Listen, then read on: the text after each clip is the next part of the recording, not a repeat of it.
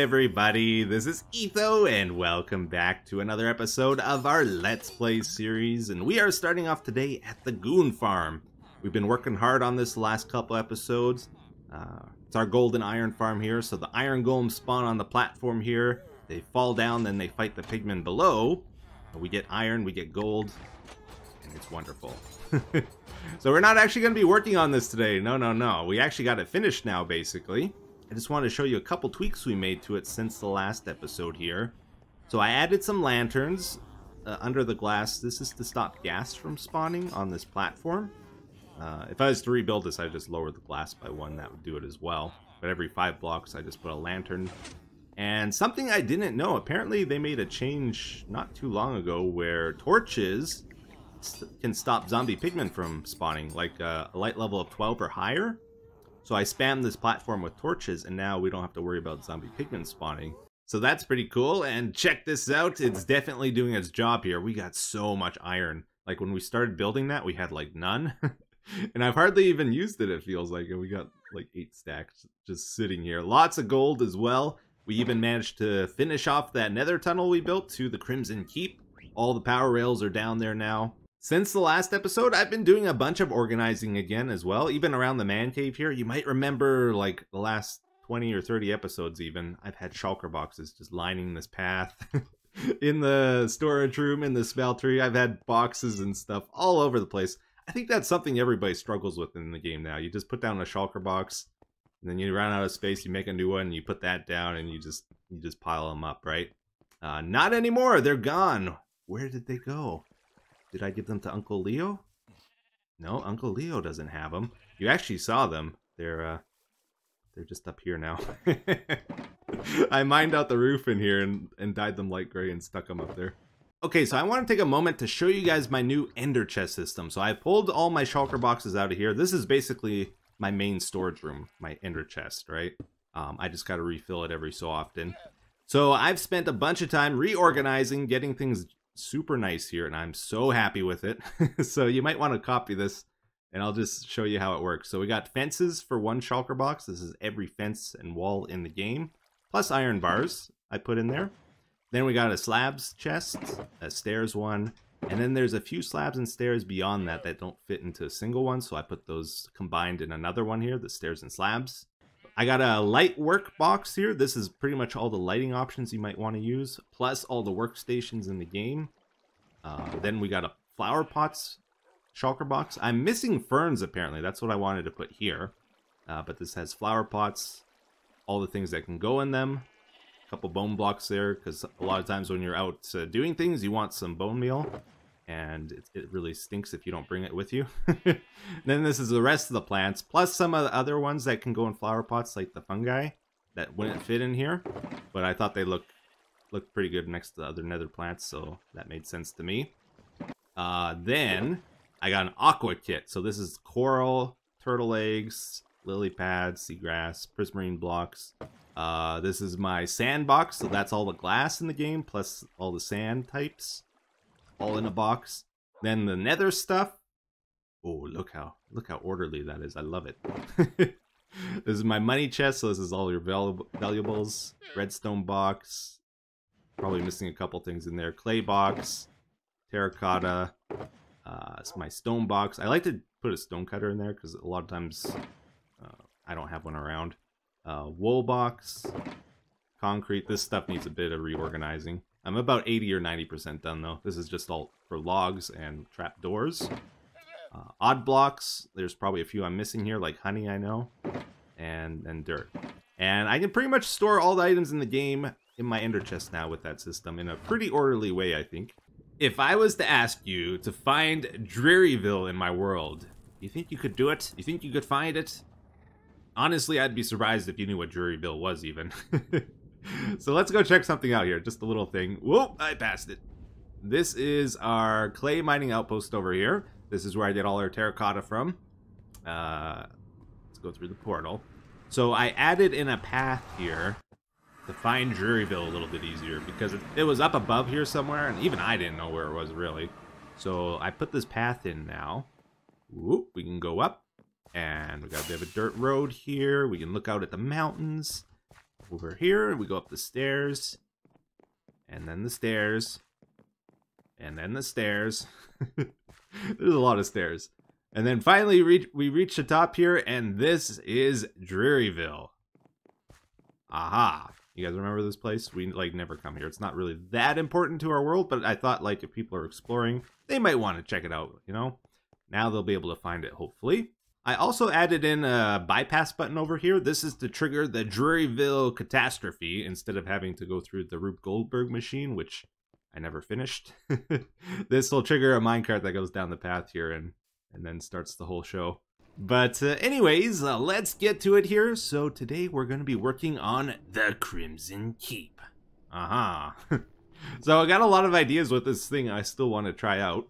A couple things you guys suggested as well. So for one thing, I would eventually maybe like to get a piglin village built around here. That's for down the road though. Like this land over here, it'd be cool if we built a bunch of small houses and some kind of town sort of thing. And instead of filling it with villagers, I want to fill it with piglins though. I like that idea. You guys suggested down here I should put like a strider stable. I love that idea because it's like down at the lava and we can make it pass underneath the bridge. Ooh. Oh yeah. Probably not getting to that today either though. We're going to be working on the inside mostly, but I did want to do one thing you guys suggested with the bridge. You guys seem to like the bridge except for the bottom here. You said I should bulk it up a little bit, and I agree. I think we're going to replace the basalt with some crimson wood. This shouldn't burn from the lava, right? Pretty sure. Then I think we will put some walls down. This is really hard to build in the lava. I think we're going to have some walls to bulk it up a bit. And then below and on top of that, we'll put basalt. Yeah, this is like actually impossible. Wow, I thought I was going to just build this real quick on camera and I can barely move in this thing or see. This is wonderful. But yeah, kind of like we did at our doors. Same exact sort of style. We put that on top and then more walls running up. And then we'll probably put another piece of this basalt like up over there. And I think that should look pretty cool.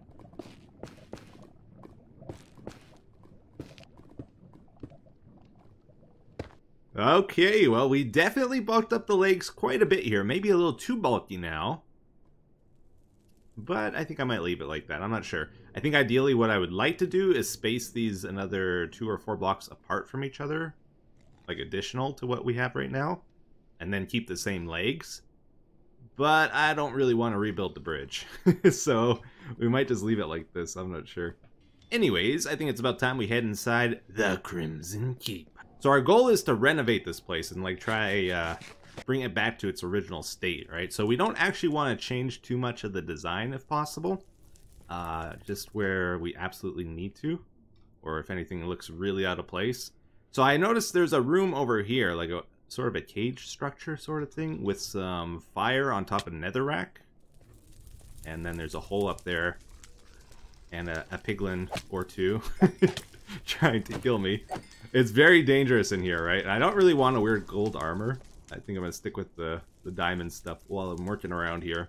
So what I thought would be cool is maybe we turn this into our beacon, right? We got the 2x2 with the fire. Maybe we upgrade that right where the fire is. Let's make that our beacon blocks maybe. We'll do a 2x2. Then I'll build probably an iron pyramid for right now, and later we might change that to gold.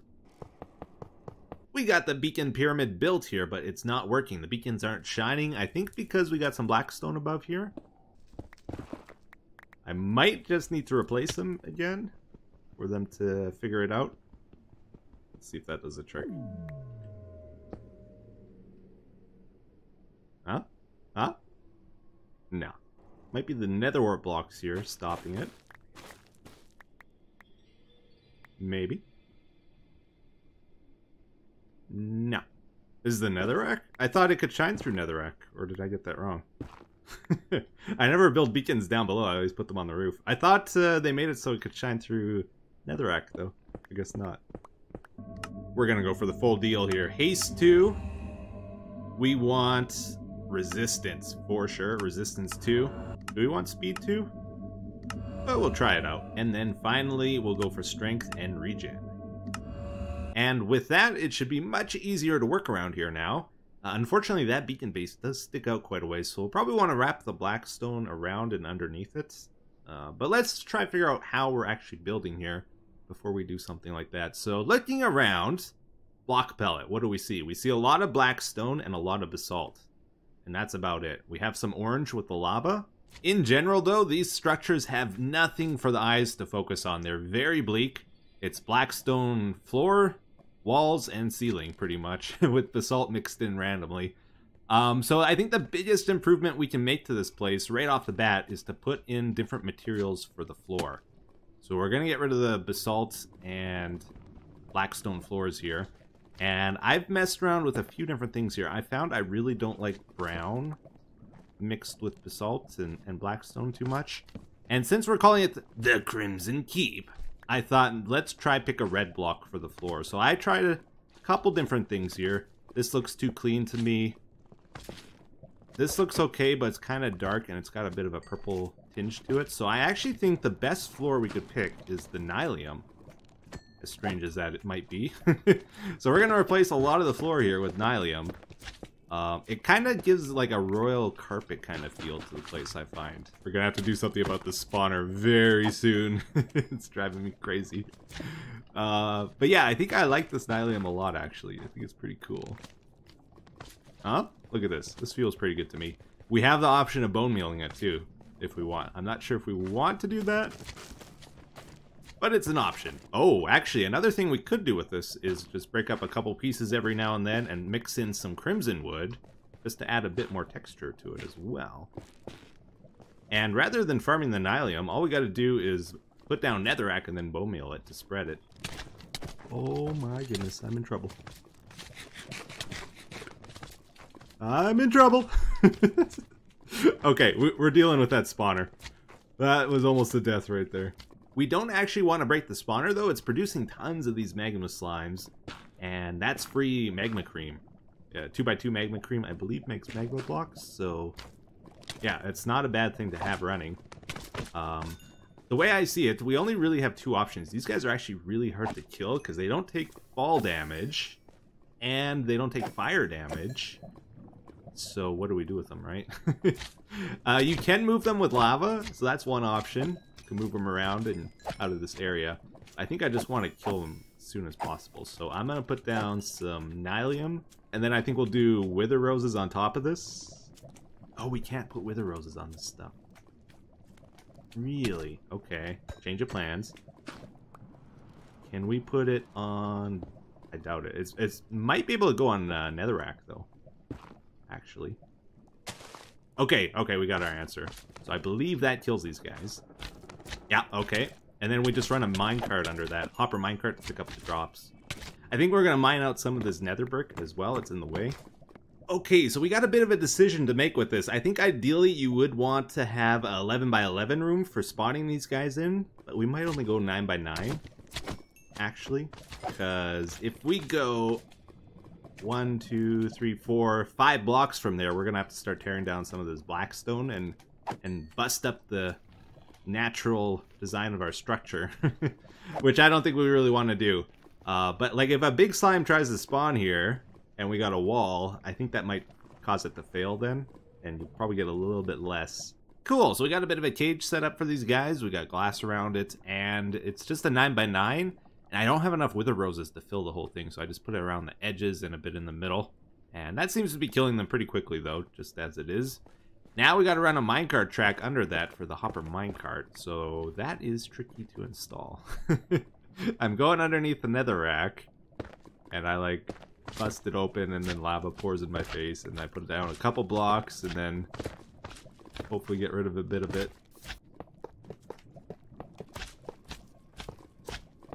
Okay, so we got the track installed here. This is where it starts, and it zigzags its way down there and then wraps around to the end and then bounces back and comes through the zigzag over here. So we got to build some kind of unloading station and storage system over here for the magma cream. So I'm going to put down probably just 3 double chests of space.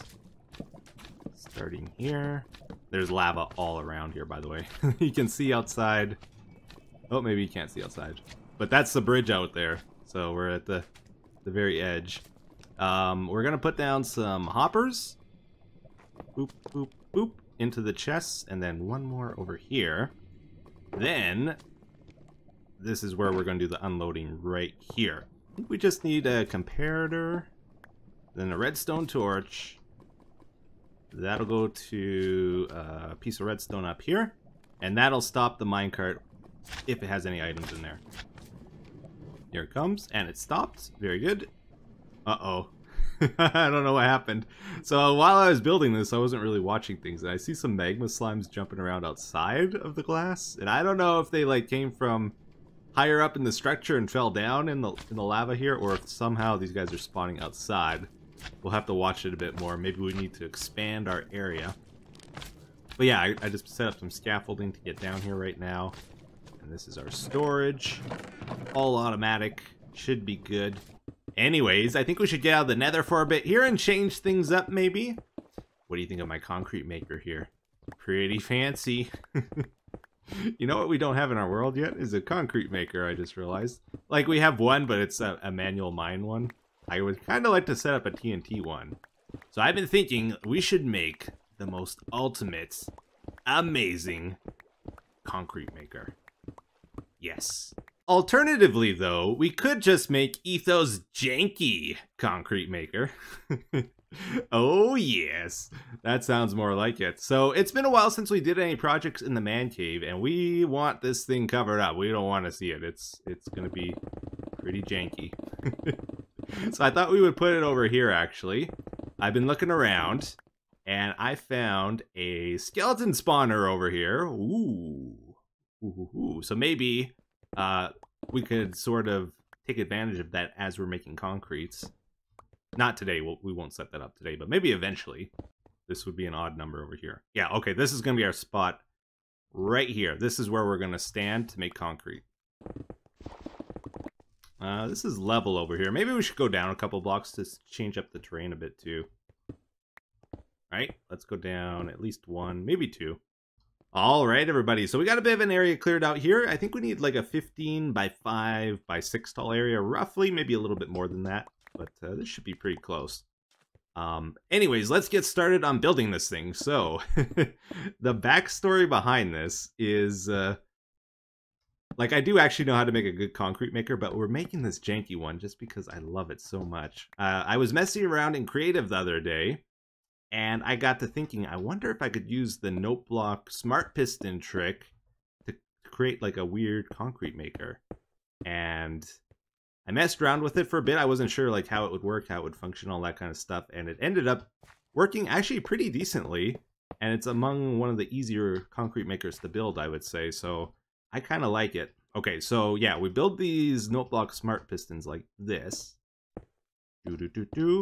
And because concrete changes the note on the note block, when we put it there, it actually activates. So all of these are smart pistons. So then we take our smart piston thing here and we stack another one right on top of it. And I just realized it's actually 7 blocks wide and not 5. So at the note block level here, we go out 4 blocks on the side. I think we can use glass for this, but we'll find out, I guess. And then we're going to put water right in front of these note blocks. And we do that up here as well for these note blocks. You can see I made a bit of a glass holding area for it. There we go, all our water's in. Okay, so check this out. This is the fun part now. We just spam our concrete powder in here and it kind of builds itself. And you see once one of them fills up, the next one goes. And it passes underneath the water there, which turns it to solid concrete. Right, that's totally full now. And now we're going to go up 3 blocks here. I'm going to put 2 ladders on the side here for climbing up to this level. And we do the same thing. Alright, so that's all done now. Next up, we're going to do the redstone on this. So this is the pressure plate to trigger the device. And then I think we run redstone to a monostable circuit here, sticky piston, with a redstone repeater at 1.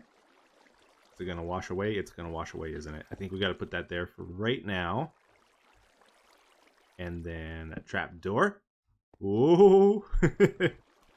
Alright, and then we gotta build some observers up from that. We gotta go 2 up. Oh, it's gonna get washed away, I know it.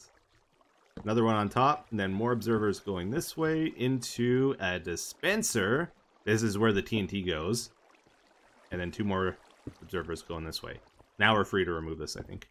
Whoa, did I say 7 blocks wide? I meant 8, of course. Forgot we gotta put a hopper clock here. Alright, let's get a hopper clock set up. So we're gonna go comparators from the hoppers. Face the hoppers into each other. Double block. Double redstone. Sticky piston on the side with the observers. And then regular piston on the other side. Redstone block between. And we're gonna go for 6 items in here. 1, 2, 3, 4, 5, 6. Bam.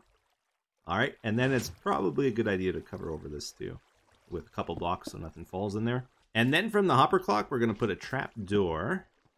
And I think we're going to want to jump in here, actually, just to make this easier. Put the observer next to the trap door. Then 1, 2, 3, 4, 5 pieces of redstone over top of that. And then from here, we take another observer and go up into a block, into 6 pieces of redstone over the observers again. Now we're going to build the blast chamber and collection system for this thing. So we shave off the ends of these as far as the pistons will reach. Shave off the final blocks here, and then either with obsidian or some other blast resistant block like crying obsidian, we're going to solid fill this. We also want to put obsidian above the second layer of the concrete here just to stop it from jumping out places we don't want it to. And then again, we just cover the sides here, 4 blocks from the end. And do a 4x4 thing. We got a 2-block gap here. We're going to fill that in with concrete to stop the water from flowing down. Probably can load the TNT in here, but I'll have to be careful. And then let's fill this 2-block gap as well. And now we're going to dig underneath here and start adding our collection system. Unfortunately, because I'm in the man cave, we got stuff kind of all over the place in our way. Crying obsidian actually looks pretty weird, doesn't it? It's almost like it's round. Like, the dark areas look like they go in more. You see you see that? It's almost like a bunch of dragon eggs stacked on top of each other to make a big dragon egg here. Anyways, I put a bunch of crying obsidian around here as well, and then on the floor, so that if we have an accident, it's not going to blow up the wiring below, hopefully. Now I'm going to punch these 4 blocks out. We're going to set up some hoppers into a chest. Both of them facing in, then these ones will go sideways into those. Then I think we're ready to put our water in. Awesome, so I think it's ready now. We're going to do some testing.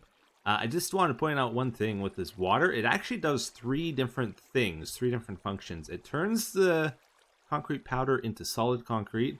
It's also going to move the TNT, like the TNT is going to fall over here, and then it pushes it over to where there's no water, and then the TNT explodes over there, far enough away from the gizmos and stuff where they shouldn't break. And then also the water will push any drops, any of the concrete that lands over here off into our collection system. So that's pretty cool. Now we're looking for, when we hit the button here, we want the TNT to explode the stuff, we want the stuff to go into the chest, but we also want this concrete powder to get moved over so that we're free to put new stuff there, because right now it's like packed up, it's full. Let's just hope all that happens. You see the TNT moves over. Boom. Just making sure nothing got destroyed. Looks like we're okay. Oh yeah, and you heard the pistons fire afterwards, so now this spot is free for new concrete powder. So that's cool. And now, let's see what we got for drops. 49. Okay. So some concrete makers, they can get over 100 per TNT, but let's face it. Those are show-offs. We don't want to show off. Fully automatic AFKable concrete maker? None of that garbage. We want the manual. Do it yourself. So we load up the top, we fall down on the pressure plate, and pretty much the time we finish, it pops. Then we go back up, we climb the ladder. Ideally, you don't want to be moving your mouse around. And ideally... Oh, how am I going to feed myself more powder is the question. I didn't think about that.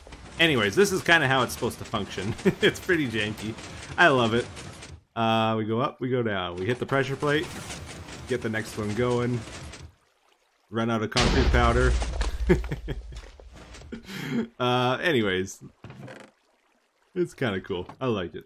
We actually do have quite a bit of space around here free still, so it is possible we could add a way of moving up and down automatically and refilling our concrete powder. But I'll have to think about how to do that if I really want to do it. I don't know. I kind of like it the way it is too. But anyways, let's get to the comment of the day, guys. It says, hey, Etho? He didn't say hey, Etho. They always say hey, Etho. Hey, do you still like competitive Pokemon? If so, you should play Pokemon Showdown.